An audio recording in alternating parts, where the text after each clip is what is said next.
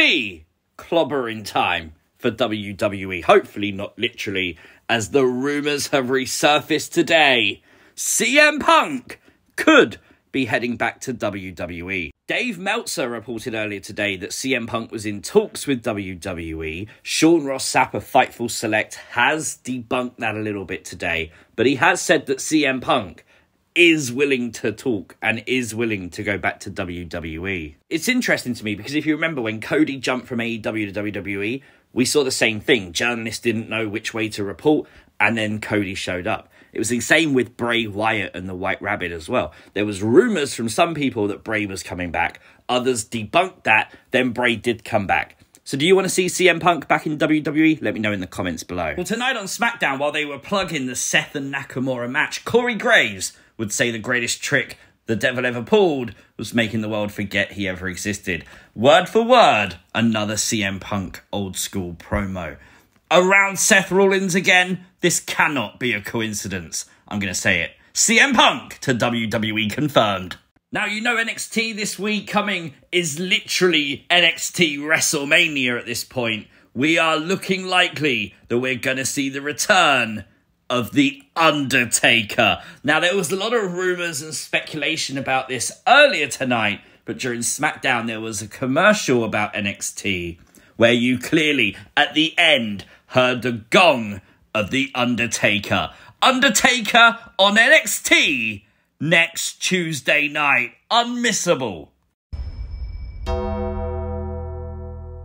This is things you might have missed from SmackDown on the FASTLANE to FASTLANE. Make sure you hit the like button. And if you are new to the channel, hit the subscribe button too. LA Knight would kick off SmackDown this week. Great ovation for him. The Bloodline didn't take long to interrupt as Paul Heyman put over LA Knight, calling him the next big thing, the next big megastar of WWE. John Cena would pay it back as he would save LA Knight from a Bloodline beatdown before it began.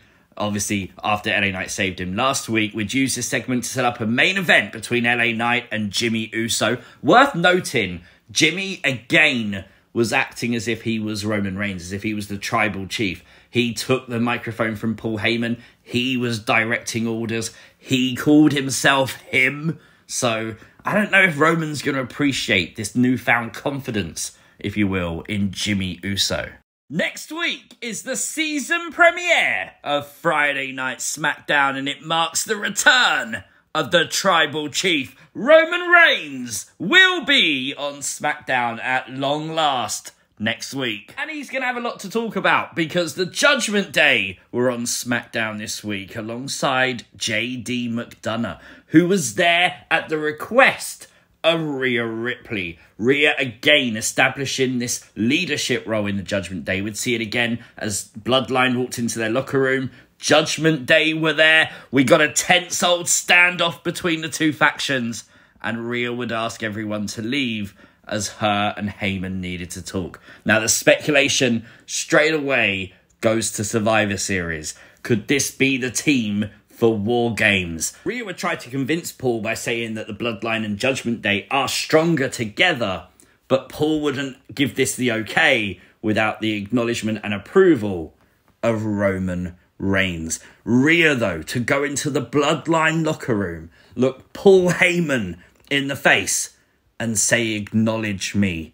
Insane! She also referenced the fact that Jey Uso acknowledged her on Monday night. The main event did finish on a disqualification, but we would see the Judgment Day and the Bloodline shaking hands, and then Cody and Jey would come out to equalise some of the numbers. And oh my gosh, yes, we did get Jey and Jimmy face to face. You got to think, this is setting up for Survivor Series. WARGAMES, it has to be at this point. I cannot wait. Honestly, what an ending to SmackDown. Genuinely very fun. We had some breaking news during SmackDown. Next week, Triple H will be on the show. Why? What is Triple H going to do? He's got to announce something, hasn't he? Like, he's not going to wrestle. So what is Triple H going to say and do next week on the season premiere of SmackDown? I don't know. Do you know what? Next week for WWE is shaping up to be unmissable. Can they coexist as Asuka and Charlotte Flair took on Damage Control in the first match of SmackDown tonight in tag team action. Very good match. They got a lot of time. Despite a misplaced kick from Charlotte to Asuka, Charlotte was able to pin Bayley in this match. There was no other physicality between Asuka and Charlotte, so technically they did coexist. Obviously, with the removal of Bayley, we have a triple threat match for the Women's Championship tomorrow night at Fastlane. Should be a pretty decent match, I think. And obviously, a little speculation of Kairi Sane potentially making a WWE return tomorrow night. Gonna be very interesting, gonna be fun to watch. I'd love to see Kairi Sane back in a WWE ring. Alba Fire and Isla Dawn got another promo this week. Great visuals here with the cauldron and the smoke, as they said they're going to get everything they wanted. And I have to admit, right at the end of this promo, this weird, like, owl thing sort of popped up on the screen. It scared the shit out of me! Oh my god, this is like the new Lily jump scare, isn't it?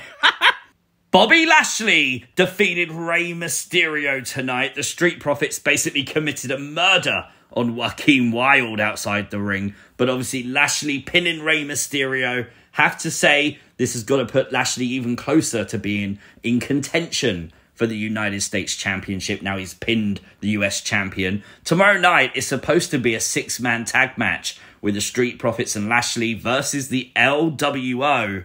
We'd find out, though, there is an open spot on Team LWO as Ray come out of the doctor's office and said that basically it's just Ray and Escobar. He had to make a phone call. Hopefully that is Carlito. Obviously there's rumours and speculation that Carlito re-signed with WWE a while ago. So this could be a great way to usher him back in at Fastlane. I'm here for it, are you?